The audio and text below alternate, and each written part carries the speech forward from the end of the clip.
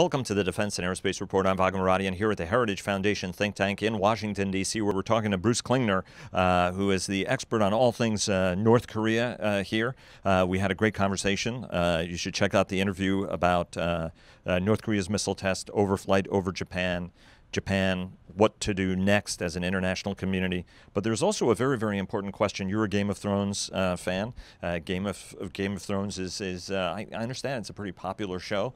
So if you were going to categorize the North Koreans, where do the North Koreans fall on the Game of Thrones character list?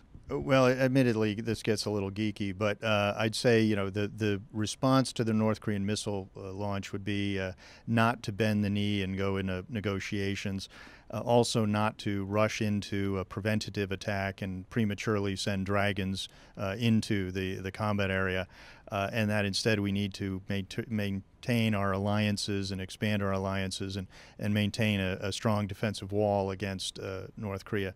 If we're thinking of which kingdom it is, I might say it's the White Walkers, the threat from the north, who are now slowly moving their way south, and they have developed new weapons. So I'd say the White Walkers. Bruce, thanks very much for that thoughtful analysis. Well, again, it's a bit geeky, but that's what analysts do.